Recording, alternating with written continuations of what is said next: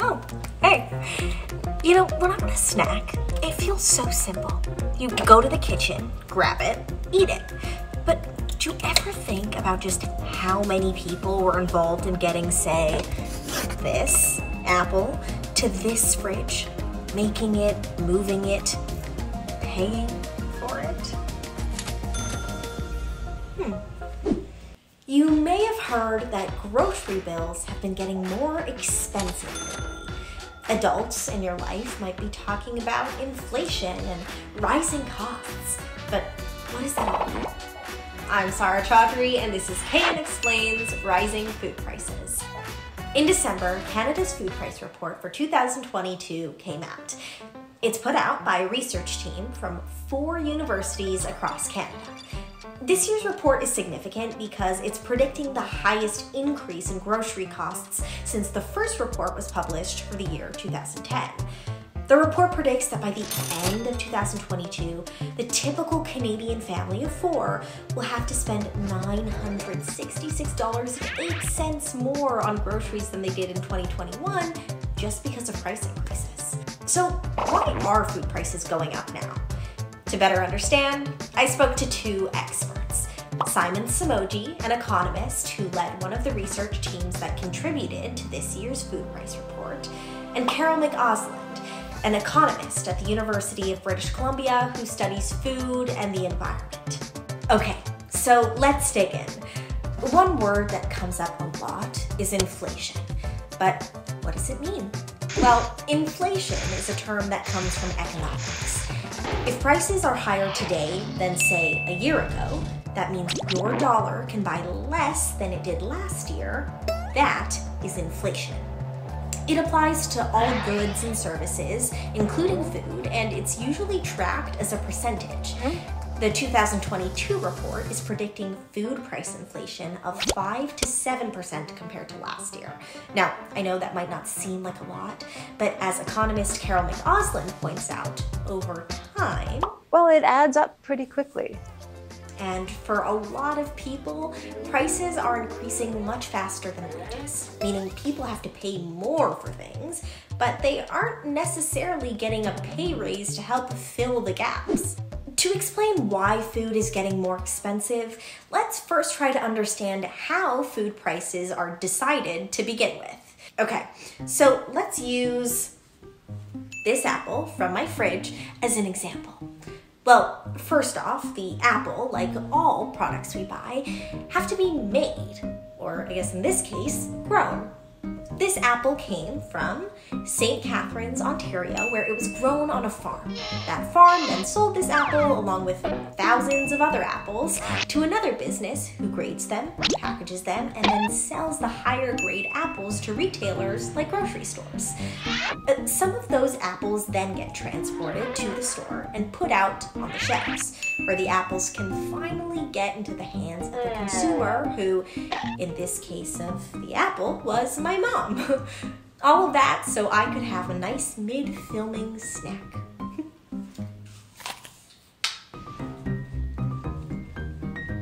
At each point along the journey, there are costs that add up. And on top of those costs, each business has to make money. To keep up, as costs go up on one end, prices follow, leading to higher grocery bills. The COVID-19 pandemic is one of the reasons for increased costs. It's made it harder to find enough workers, and it has affected supply chains all over the world.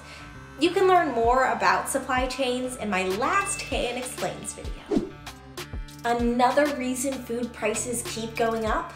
Climate change. Weather is a big component of agriculture, and climate change has meant more wacky and difficult weather conditions like floods, droughts, hurricanes. Last summer, a heat wave hit the prairies and devastated crops like wheat. That's a big part of why baked goods, like bread, have been getting more expensive according to the food price report. I guess the projection is we might be moving to a new normal in which we're going to have more of these extreme weather events more often. And wheat isn't just used to make food for humans. It's also used to feed animals. animal feed prices going up means that the cost to produce animal products goes up too. Dairy is expected to be one of the categories with the highest price increase in 2022, and meat is already one of the more expensive items at the grocery store. Okay, so there's a lot going on when it comes to food costs and prices, and we've only just scratched the surface. But why does this all matter? So going back to the prediction, $966 increase in the family grocery bill. For some, that much spread over a year might not seem like a lot, but now, higher food costs particularly impact those with lower salaries, particularly women, Indigenous people, people of color. This historic rise in food prices is a threat to food security and could mean more Canadians will become food insecure. Food insecurity means not having regular and reliable access to enough nutritious food. According to the 2018 census, 4.4 million Canadians were considered food insecure, 1.2 million of them children. The most food insecure place in Canada is Nunavut, where as of 2018, 57% of the population experienced food insecurity. That's why we turned to Rachel Blais. I'm the executive director here at Timecodes, a community food center in Iqaluit that provides free meals, education programs, and advocates for food sovereignty, which is the right for people to have access to healthy, affordable food that's also culturally appropriate. So what are some solutions or potential responses to food costs rising? One suggestion is for people to budget, with many financial experts sharing tips on how Canadians can shop for deals and change their habits to save money. Another tip, be less wasteful. And so we've got about 40% of what we grow ends up in the bin. McAusland says that things like best before dates, which are required by law to appear on many food items, can be misleading. Often those things are just fine after the best before date. She says more education could help prevent people tossing perfectly good food, which is good for the environment and also good for the wallet. While those tips might be practical for some Canadians, for people already struggling to pay for the basics, budgeting more on an individual level often means having less nutrients in your diet. And that isn't a solution to food insecurity. That isn't the solution to the rising costs of food across the country. So what about food banks? Well, food banks do help vulnerable communities. And as more Canadians struggle to put food on the table, many food banks say they will need even more support from individuals and the government. But it's not necessarily a long-term solution. Addressing food insecurity has to go beyond food banks and soup kitchens because that doesn't really do anything to address the root cause of the issue. It's just treating the symptom of it. McAusland says that as an economist, she doesn't recommend price controls. That would keep food prices at a certain level, but that the government can get involved in other ways. Both Blais and McAusland say that one way to make up for the lack of affordability is for the government to provide income support, things like universal basic income or other types of assistance given directly to Canadians who need it. Blais also says the government can help support local food systems and do more to address poverty, like providing more affordable housing. It's important to understand how we eat and where we eat our food from. But don't worry too much. Prices fluctuate, and if they come up, they come down.